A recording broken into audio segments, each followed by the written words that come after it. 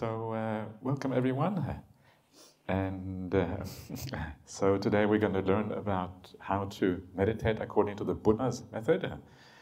And this is one of the things that I always like to emphasize, that the idea that, the Buddhist teaching, of course, originates with the Buddha.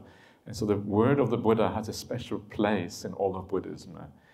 And this is something that is often, I think, not quite understood in Buddhist circles.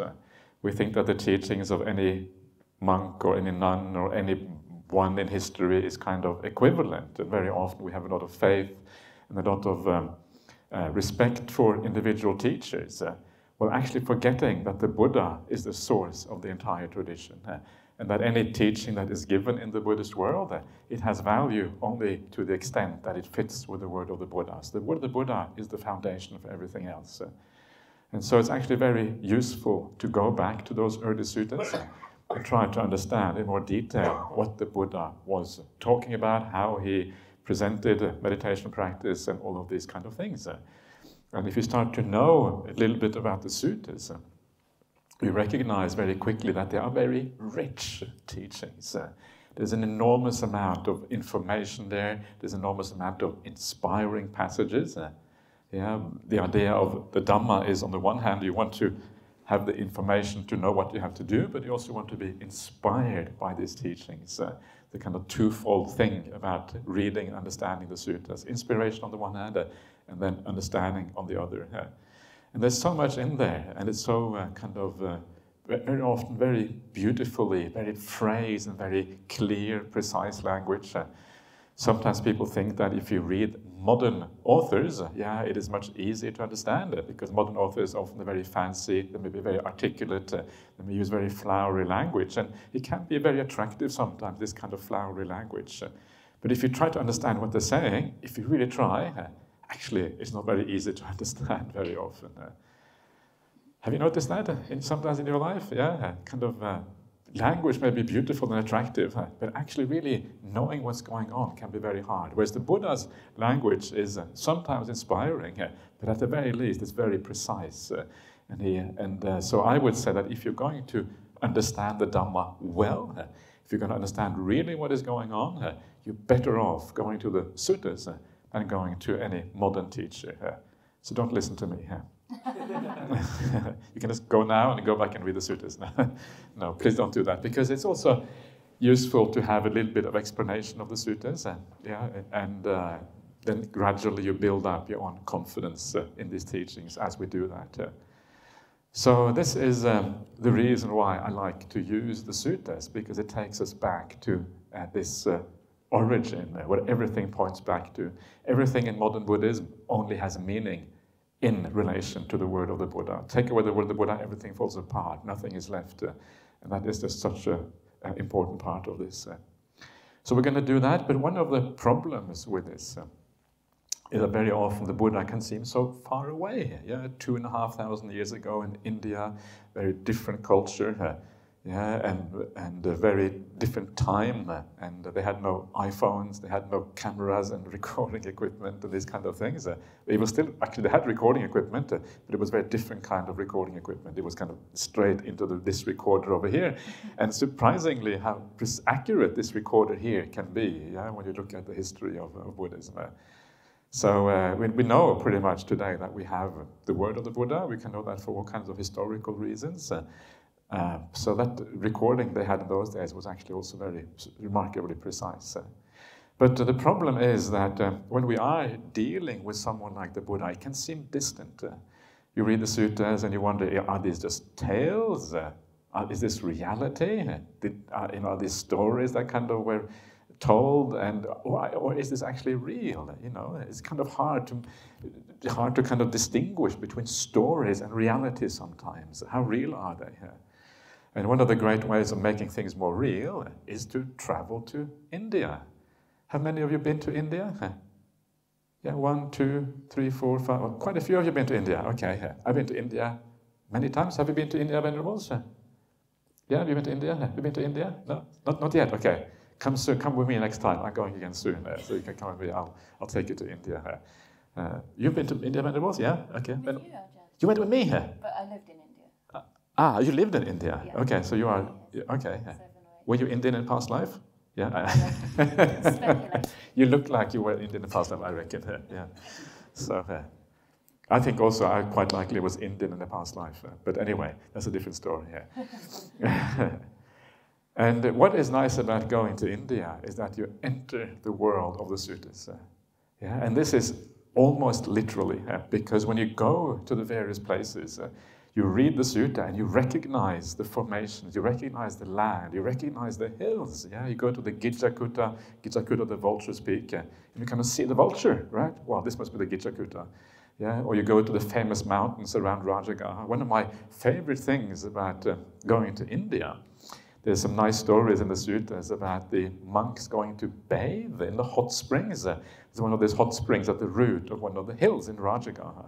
Yeah, so you read about this, okay, monks bathing in the hot springs, you think, whatever, it sounds like some kind of ancient story. The Buddha, the king went to bathe there, and as soon as you start talking about ancient kings, you enter this realm of mythology. Well, that's what it feels like anyway, right? Ancient kings bathing in hot springs, okay, not sure if this is real or not. But then you go to India, you go to the foot of that hill, and lo and behold, the Indians are still bathing in those same hot springs. The hot springs are right there, yeah, 2,500 years later on. And it's like you enter the suttas. It's like you walk into those stories and you realize these are not fairy tales. These are not kind of things that these are actually real historical events. And this is the sort of thing that brings you closer to the Buddha. You start to get a feel for what is going on there. So one of the things that we need to do as Buddhists is try to get a feeling for the Buddha as a person. Who was he? And when we do get a feeling for the Buddha as a person, when you get like a personal relationship with the Buddha, then reading the suttas is actually a very, very different thing. It's like it comes alive. There's a feeling that the Buddha is talking to you, to me, to each one of us. And when the Buddha is talking to you, it's actually far more powerful. It's no longer a story. It's no longer just talking to the audience in front of him. He's talking to all audiences in the future after him as well. So these are some of the things that we have to do when we want to understand the suttas, try to understand better who the Buddha actually was, and try to kind of approach the Buddha and get a feeling for him as a person. This is very, to my mind, a very fruitful thing to do. And then we make the suttas come alive. So I will talk a little bit today about how to do the Buddhanusati. Buddhanusati is the recollection of the Buddha and how we can do that in a way that actually make these things come alive in a more powerful way. But for now, I want to talk a little bit about meditation practice just to get us started. I haven't made a schedule for today, so I have no idea what's going to happen. We're going to talk a bit and meditate a bit and see how things go. Is that all right? Yeah? Unstructured, unorganized religion. So usually that tends to work out reasonably well, especially when people are, as good as most Buddhists are, so that's usually very helpful. So I'm going to just read a little bit from the suttas straight away here, just to kind of get us started, and then we start discussing how to go about meditation practice after that. So,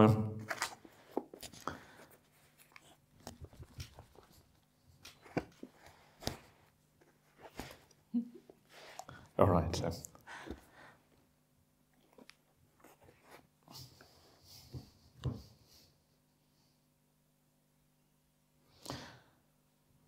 Okay, so one of the suttas that I always like to use as the foundation for meditation, and it's kind of pretty obvious why I would use this suttas, is the Anapanasati Sutta, Sutta on mindfulness of breathing, found in the Majjhima Nikaya, the middle-length discourses of the Buddha, number 118.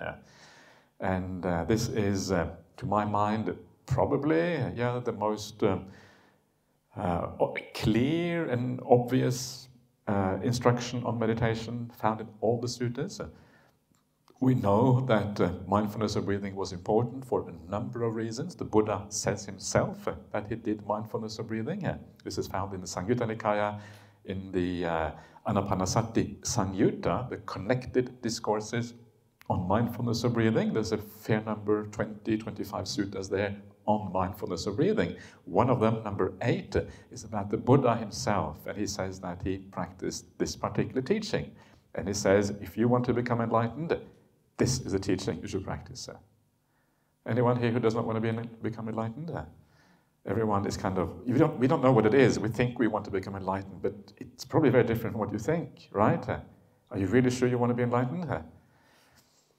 When you hear about enlightenment or awakening theoretically, it sounds a bit scary in some ways, right? Okay, on the one hand, it's the highest happiness. On the other hand, you have to give up your sense of self. Are you sure you want to give up your sense of self?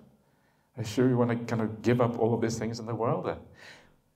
Enlightenment is a little bit of mystery here, but it's also very attractive on the theoretical level. And if you want to reach that awakening experience, Sambodhi in the suttas, mindfulness of breathing is the path to Sambodhi. And to me, this is already very interesting. One of the things that you know from the various meditation traditions in the world is that very often they are very complicated and flowery and have a lot of imagination going in them. There's all kind of flights of fancy, you're thinking about all kind of things, visualizing things. But the Buddhist meditation practice is very, very down to earth. The main meditation practice is just mindfulness of breathing. It's the breath. It's the most kind of down to earth, this very humble thing that we carry with us at all times, that we are so incredibly familiar with. We're so familiar with it that we're not familiar with it because it's there all the time. We forget about it. We take it for granted. And so this is, to me, already is one of those beautiful things about Buddhism. Really, it is down to earth.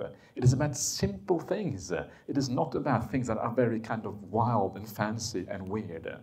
And to me, this is such an important point because it grounds us. It means that these are techniques that are universal, can be used for anyone in any society, any culture. They're not culturally specific. And this is kind of what makes it so powerful.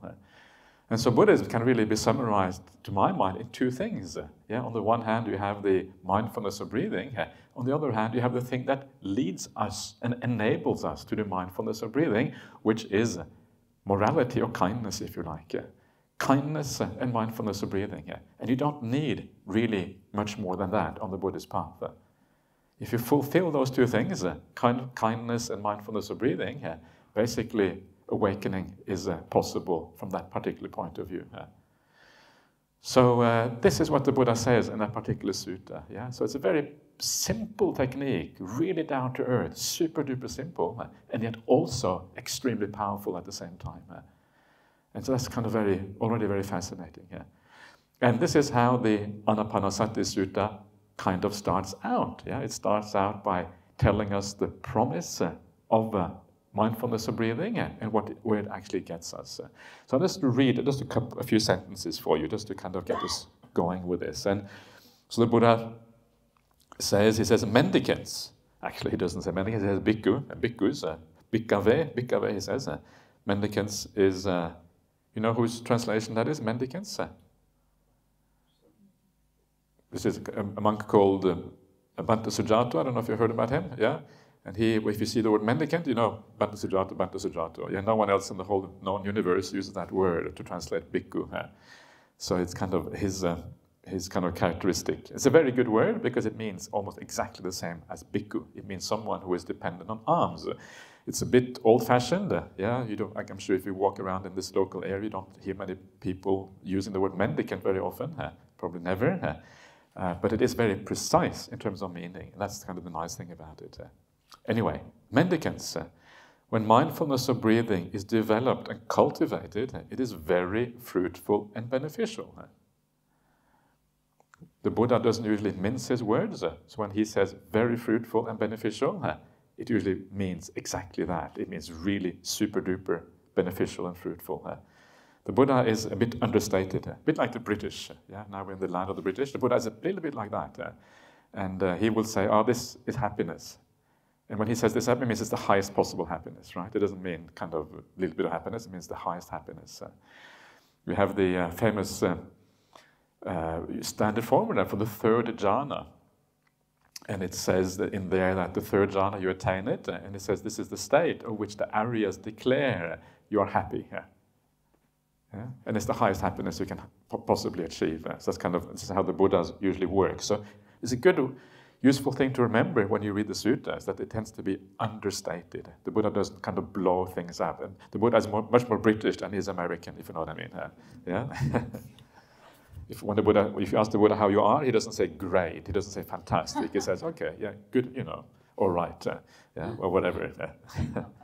Not bad. How are you? Yeah, dukkha is kind of fading away. I don't know. Yeah, it's one of those interesting. What would the Buddha say if you asked him, "How are you?" That's one of those things that I have pondered sometimes, and that's a discussion for another time.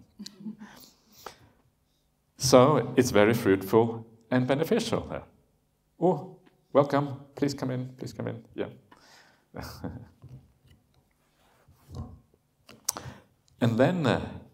He says, mindfulness of breathing, when developed and cultivated, fulfills the 4 kinds of mindfulness meditation. 4 kinds of mindfulness meditation are the 4 satipatthanas. Yeah, and this is a very important thing right there. Yeah, the fact that if you do mindfulness of breathing, you fulfill everything, satipatthana, the whole thing from the very beginning. Kaya Anupassana, Vedana Anupassana, Chitta Anupassana, Dhamma Anupassana. Contemplation of body, contemplation of feelings, contemplation of mind, contemplation of Dhamma. That's a difficult one to translate. Phenomena, principles, something like that.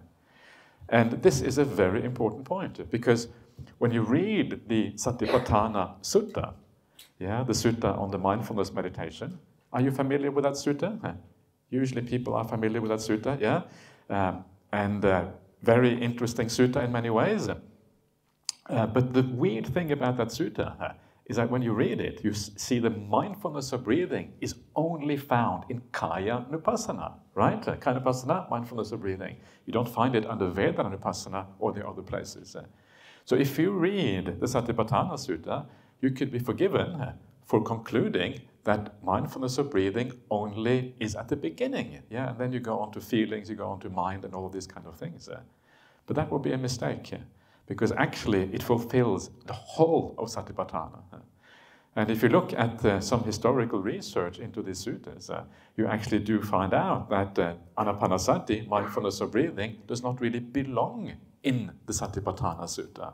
It shouldn't really be there. And so, because when you put it in there, you put it under Kaya Anupassana, contemplation of the body, it gives precisely this distorted feeling that it's only a preliminary exercise that then goes on to Vedana Anupassana and the other Satipatthanas. So it should probably be taken out. And the Kaya Anupassana probably is actually much simpler than what you find in the Satipatthana Sutta today. So if you want to have one technique that finishes and completes and fulfills all the Satipatthanas without making it complicated, without going into this idea of feelings in the body and contemplating your mind states, mindfulness of breathing is all you require.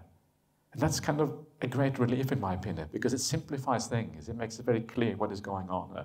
And then the Satipatthana Sutta becomes a supplementary thing. It becomes a particular way of understanding the process of mindfulness of breathing.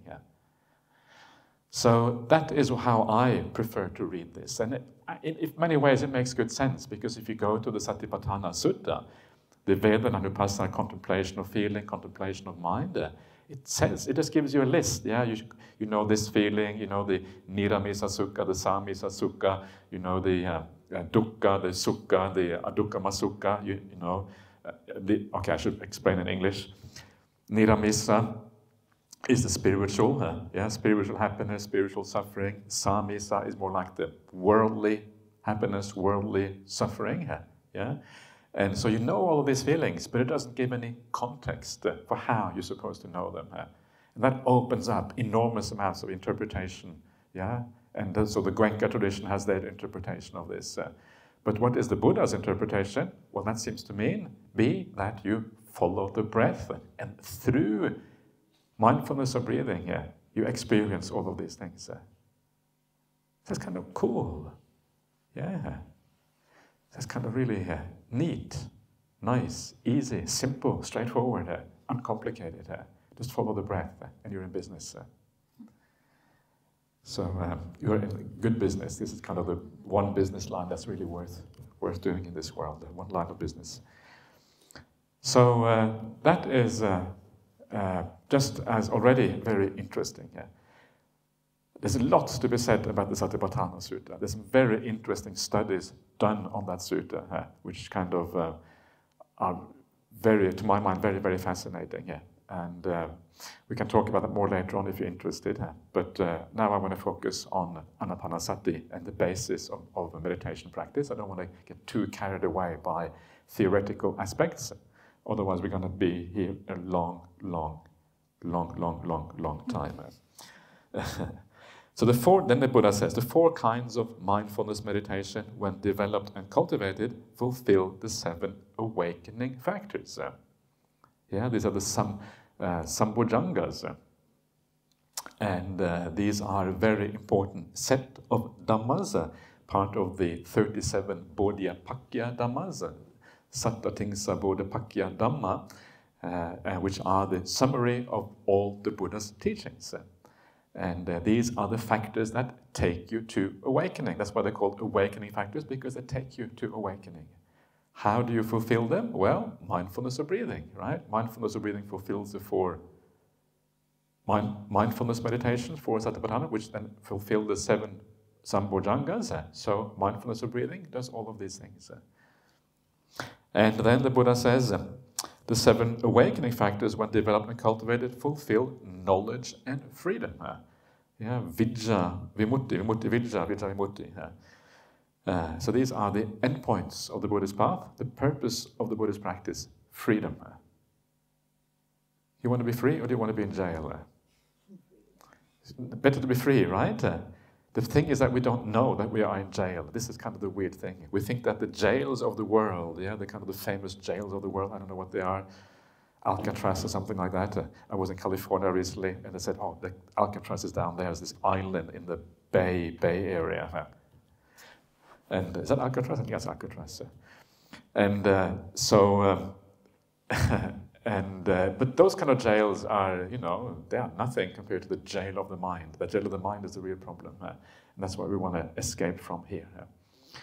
So mindfulness of breathing takes you all the way to the end of the path, as long as it is supported by certain factors. I'm going to come back to those supporting factors later on, because they are very important to make this meditation work.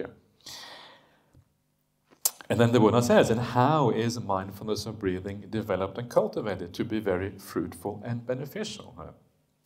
It is when a mendicant, gone to a wilderness, or to the foot of a tree, or to an empty hut, sits down cross-legged, sets their body straight, and establishes mindfulness in front of them.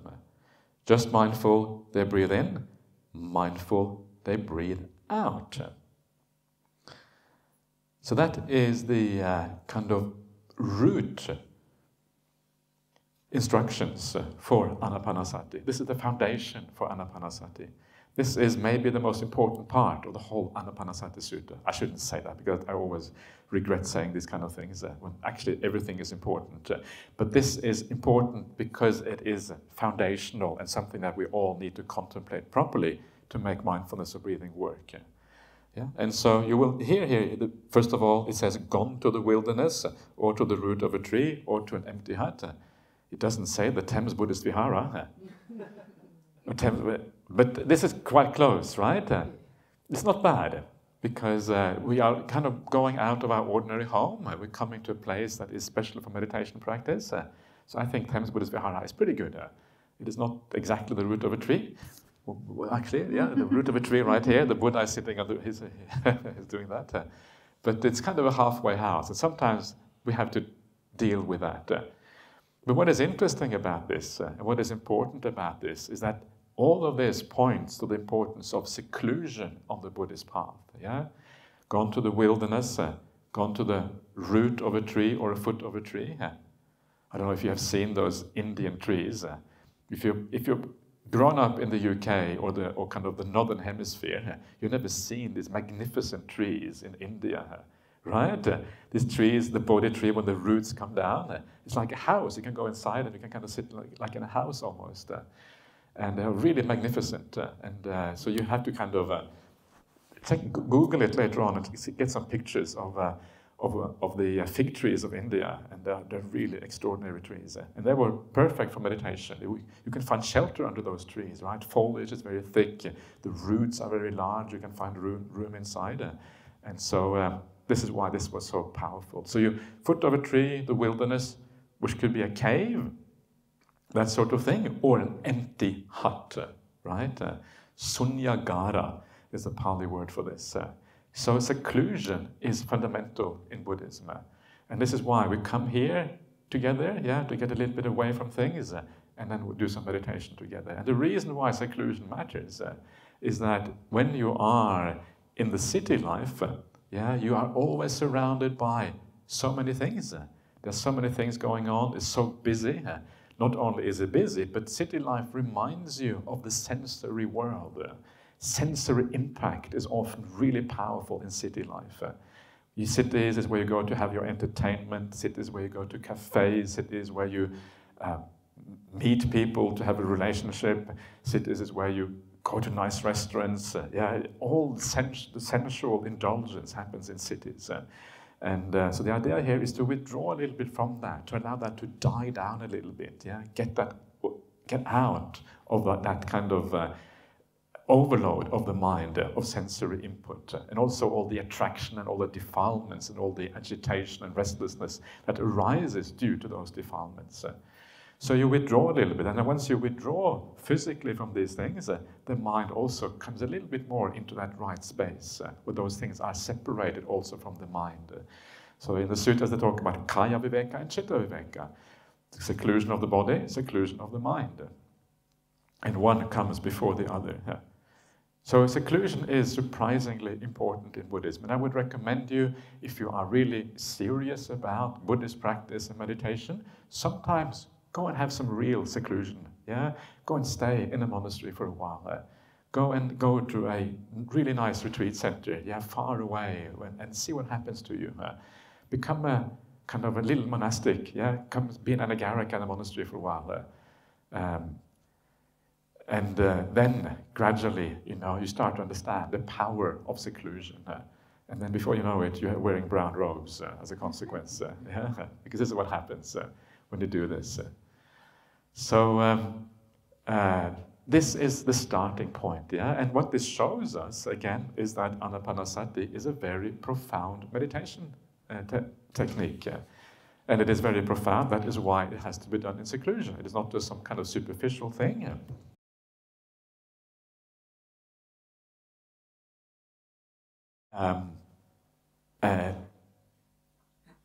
It's not superficial. So what it means, unfortunately, is that for many people, it can be quite difficult to do mindfulness of breathing in ordinary life, because it's not really meant for ordinary life. It's meant for seclusion and these kind of things. It doesn't mean you can never do it, but it means that it is going to be often not easy to do. And many of you probably already have figured that out. It is not easy to do mindfulness of breathing in ordinary life. It is just too refined, too subtle. And your mind is all over the place. Your mind wants to think about this, think about that. Your mind wants to fall asleep. You had a long day, and you have kids, and you have work, and some of you are really super busy. And when it comes to meditation, it's kind of, okay, maybe I can just relax a little bit. And that's okay, if you can. That's all you can do. But the real deal happens when you are secluded and you move a little bit out of that ordinary environment of yours. So this is the starting, seclusion. It is profound. It is a deep kind of meditation. You sit down. Meditation, mindfulness happens when you sit down. It is because leads to very profound peace. If you have success with mindfulness of breathing while you're walking, you won't really know where you're walking anymore. And that can be dangerous, right? If there's a cliff over there and you don't know that the cliff is coming, okay, you may have a problem. Or there's a tree standing in the way, or a car in the street, and you just walk into the street.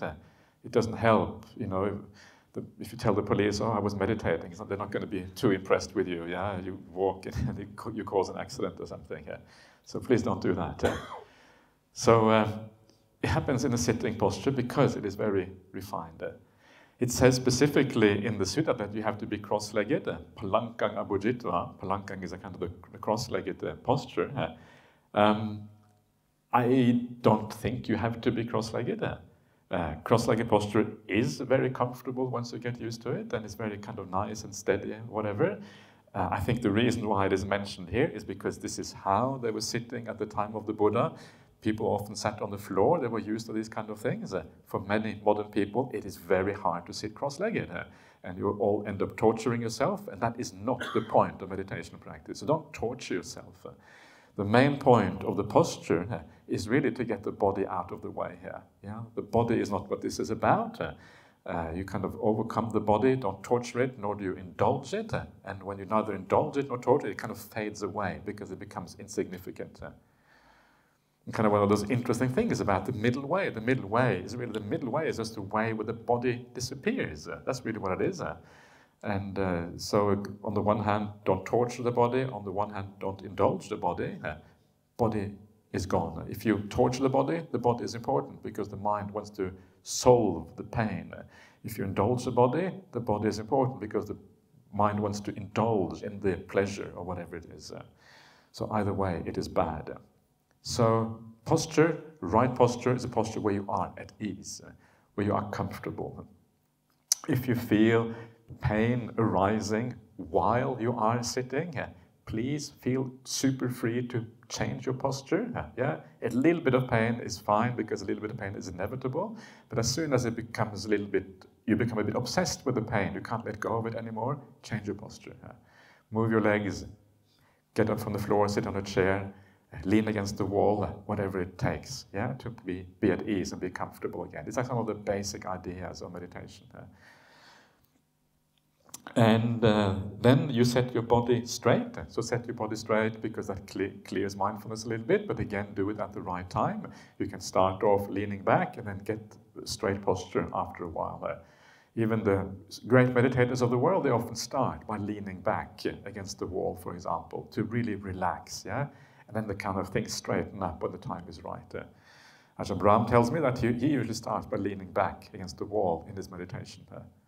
Yeah, especially if he's tired after a long day or whatever. And Ajahn Brahm is one of those super meditators. And then comes the next one, the last one here. You establish mindfulness in front of you.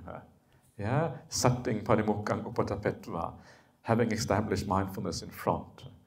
Parimukkang is a tricky word, translated in many different ways, but I think in front kind of gives a nice idea of what it means. It means in this space and time, yeah? In other words, right here, if you like. And this is a very important part of the instruction for mindfulness of breathing. This happens first. Having established mindfulness in front, only then do we do the mindfulness of breathing. Yeah? We're having a discussion yesterday. We gave a talk yesterday in London at the London Buddhist Society. And we had this discussion about the right translation of Satipatthana. Is it foundation of mindfulness, or is it application of mindfulness, or establishing of mindfulness, or focus on mindfulness, or mindfulness meditation, or what is it? And actually, some of those translations are not so good because you start to interpret Satipatthana in the wrong way simply by having the wrong translation. So what we see here is that actually mindfulness comes first, then comes the awareness of the breath. So first of all, you establish clarity of mind, the mindfulness, then you watch the breath. And this is a very important thing here, because many of you who have gone to meditation centers, you will have been told, sit down, watch your breath. And straight away sit down, you start watching your breath. No, the Buddha doesn't say that. Yeah, this is kind of this is misunderstanding. The Buddha says first establish mindfulness. So what you should do is you should sit back, you should lean back, you should just relax, you should allow things to be, and you should use your mind to clear out the thoughts, clear out the tiredness, clear out whatever is blocking mindfulness from arising. And then when you clear that out, usually just by relaxing, just by waiting, by being patient, maybe guiding your mind a little bit, nudging the mind in certain directions, and then you will feel a degree of clarity, and then mindfulness or breathing almost comes by itself when the mind clears in this way. This is really the right way here. And the reason why this is important is because many people find that mindfulness of breathing is uncomfortable. Yeah, I have to force my mind on the breath. I have to use willpower to do this. And it becomes not really enjoyable. It becomes a little bit tense. It becomes a little bit not nice, basically. And not nice is not good. You want things to be nice in meditation.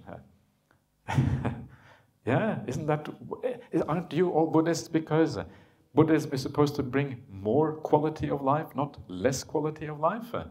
Many people use the Buddhist teachings and they actually get less quality of life, and that's kind of madness. Yeah, the whole purpose of a spiritual path is to improve our lives, not to kind of drag it down and make it worse. And so often you meet people who'd say things like, oh, I will never ever go on a meditation retreat again because it was the worst experience in my entire life. I've never felt so much pain, I never had so much stress and felt so, kind of tense as I did on this meditation retreat. And if you tell them that, well, not all meditation retreats are the same, they say, no, I'm not going to take any chances, yeah? This was so bad, I'm never ever going to go again, ever, in this life, future lives, anytime. They have been traumatized by meditation. That's bad news, right? Enough trauma already in this world. Don't need trauma in meditation experience.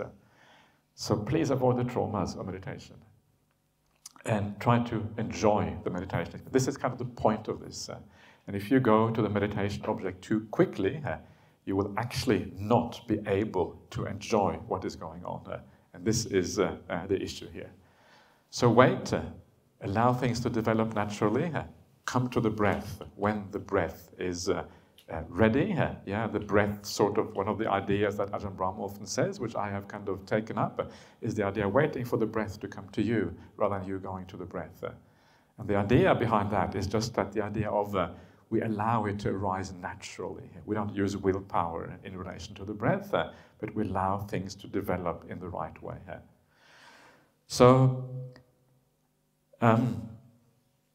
that is a little bit of background from the actual Anapanasati Sutta. But I want to talk a little bit more about how to make this work in a practical way, because it is not obvious how this is supposed to be done. Yeah? How can we guide our mind? How can we nudge our mind in such a way that the mind actually leans towards meditation and leans towards peace and all of these kind of things? And one of the ways of understanding what it means not to do anything in meditation is actually very hard not to do anything here, because we are doers by nature. When you are told, now we're going to meditate, the word meditation straight away sets off this chain reaction. Okay, I've got to do this, I've got to do that, I've got to watch the breath, I've got to avoid the hindrances. And so you end up doing things rather than just being. And so to avoid the doing, actually very tricky. And one of the best ways to avoid all this doing is to set up certain perceptions in your mind, anti-doing perceptions. I think that's a new word, hasn't been coined before, so I hereby coined this word. So next time the OED comes out, we'll see if it is in there. So Oxford English Dictionary, right? Oxford English Dictionary is very interesting. Lots of Buddhist words in the Oxford English Dictionary, by the way. If you check it out, Samadhi, Jhana, Nirvana, Karma, Buddha, Dhamma, lots more. Sangha, right? Okay, Sangha. Bhikkhu, Bhikkhuni, maybe. We have some work to do there. Okay, we'll see. Yeah. So anyway, things are already leaning in that way. Yeah. So things are kind of, this spiritual vocabulary is becoming more important in our society as spiritual practice is becoming more important. So we need certain perceptions, anti-doing perceptions. And one of those perceptions that I sometimes use for myself is the idea of sitting back in an armchair. Yeah. So now imagine that you have been to work. Yeah. I haven't worked much in my life, but I can imagine that it's really stressful and problematic. I did actually work a little bit for a while, so I have some idea what it means. But if you do go to work, yeah, you have had a long day at work, you're working really hard, you're reading this, writing reports, all kind of things, and often you are tired at the end of the day. Is that true? You're tired? Yeah? Okay, so you agree, so you know what it means. Good. So, and you're tired, and very often you're so exhausted when you come back home, you don't really want to, you just want to sit down somewhere, right? Okay, go to your favorite armchair, lean back, yeah, and just sit.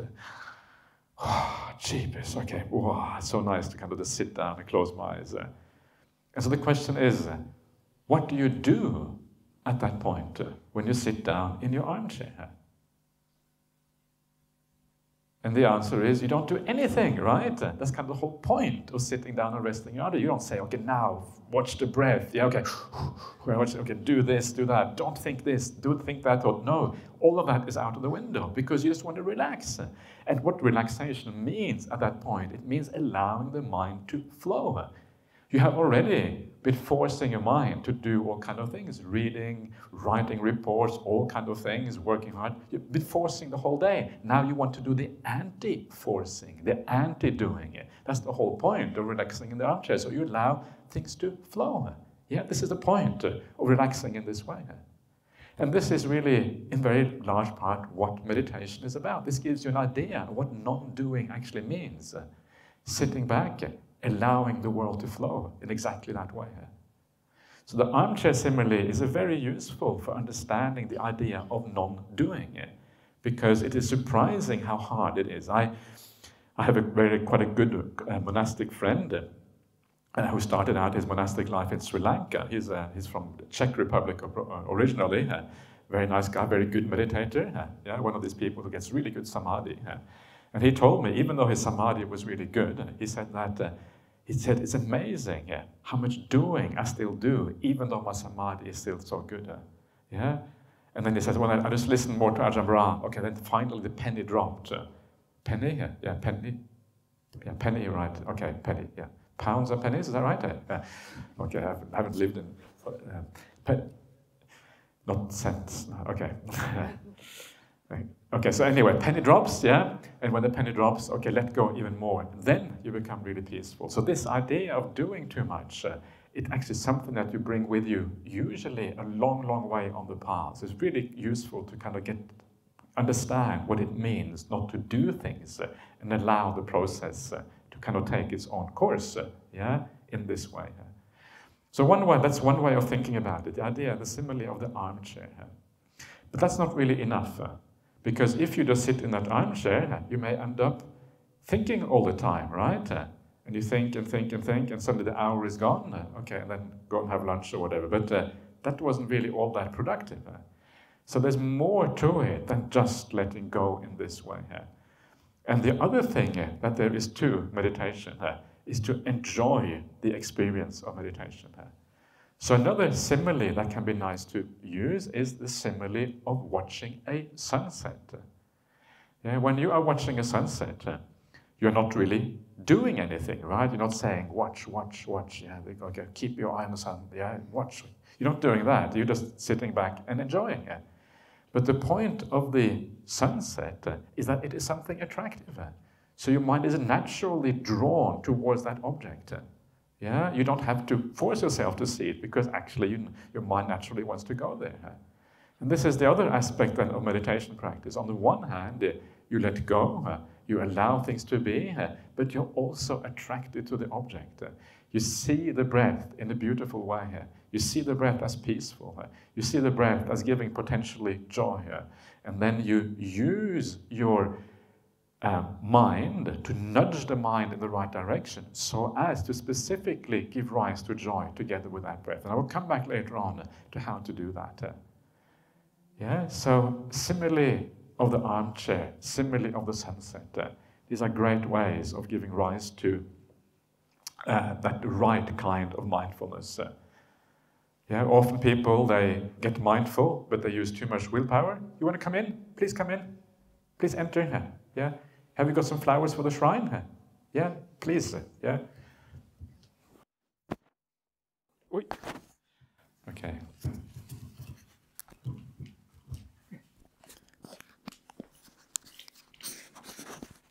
Please come up there.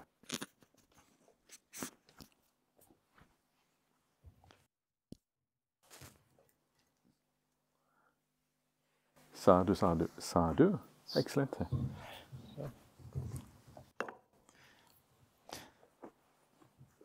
So now those flowers, they are going to give rise to joy later on when we do the mindfulness of breathing, right? So it's a beautiful gesture to bring flowers to the shrine. So thank you so much for doing that.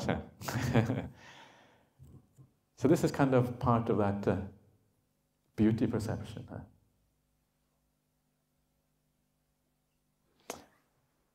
So this is one way of doing this. Another way of doing, kind of bringing the mind into the present moment, which can be very powerful if you're used to it, and that is to do the death contemplation. And death contemplation, the way to do that, very simply, is that you, first of all, you start off, you don't go straight away to the death contemplation, you start off by allowing things to calm down a little bit first of all, yeah? You get a degree of clarity. When you have a degree of clarity, then you can use the death contemplation to bring even more clarity. And of course, the purpose of the death contemplation is the idea that we never know when we're going to die. And because we never know when we're going to die, we have to be ready now. Now is the only time you can be ready. You can't wait till later on, because then you might already be dead. Now is the time to be ready. Yeah? And if you are ready to die now, that has a very powerful impact on the mind. What if you're going to be dead before this next meditation is finished?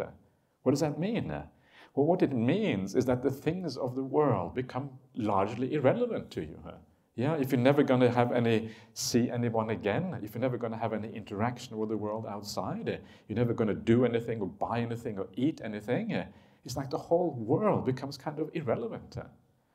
And the idea of the world becoming irrelevant makes your mind very peaceful. It makes your mind peaceful because almost all our thinking is about the world in one way or another, about the problems we have, about our job, about our family members, about things that we need to do, about enjoyments that we're going to have, all of these kind of things. That is what our thoughts revolve around. It's very rare that people fantasize about meditation. Yeah. Isn't that quite rare? It should be like that. It should be like when you are at work, you should be fantasizing about meditation. Oh, I wish I could meditate. When can I meditate? 2 hours left to go. Okay, I can hold out for those 2 hours. That is kind of the ideal way, right? And if that is how you are, it means that you're really heading towards meditation and the spiritual path in a powerful way, fantasizing about meditation practice. But usually it's the other way around. Usually it is you meditate and you're fantasizing or thinking about the world. And death contemplation is a very, very powerful way when it starts to hold, when it starts to work, to overcome worldly thinking, because the world is largely irrelevant in the face of death. Yeah? So try to make it real. The trick about death contemplation is to make it real and to really know that you never know when you are going to die. And because of that, now is the time to bring it home. Now is the time to feel that it can happen at any time. And the more close you bring it to the present moment, the more power it has to overcome these defilements and these problems of the mind. So that is some very simple instructions for you about meditation. And while you do this, if you are going to use some of these ideas in your meditation practice or any ideas that you use, don't just use it very gently, yeah? Nudge your mind a little bit, just remind yourself a little bit of, okay, let me just relax like I'm in an armchair, let me just watch the sunset of the beautiful peace that comes with this terrain. Okay, I'm going to die. Some simple perceptions in your mind. Not think a lot about it, but bring it up as a simple perception. And the time to reflect on these things is usually outside of meditation. Maybe afterwards, if you go walking around a little bit or you go for some walking meditation, then you can develop these ideas in your mind. You can reflect on them, cultivate them. And then that way you develop something that you can bring back into your meditation and use in your meditation practice. So that is some very basic ideas about how meditation works. There is a lot more to be said, but I think I've been talking for close to an hour already, or not something like that. So maybe we should do some meditation together.